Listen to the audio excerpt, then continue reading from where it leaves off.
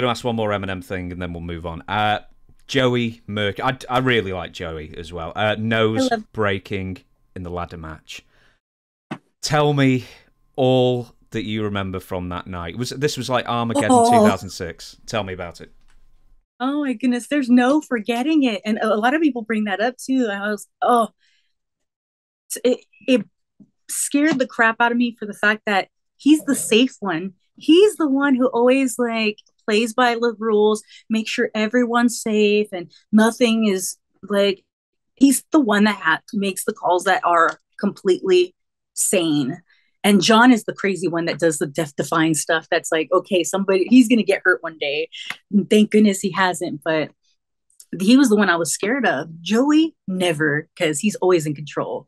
So to see that and the way it was done, and then the gash, like, and he's so brilliant when it comes to camera angles. Because if you're gonna get cut open, find a camera, and he did it. And most people would scrunch their face and lean down and like hold their face. He held his head up high and let the world see. I was like, oh my goodness, that's tough because it hurts. You don't want to like do that position.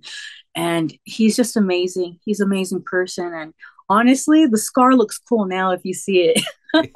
But then I was crying. I was right in Gorilla watching the monitor because they wouldn't let me go out. And I was there saying, what, why? Nothing's gonna happen to me. I'd be safe. Like, I'm just gonna be in the aisle. And then when that happened, it's like they looked at me like that's the reason why I'm Melina.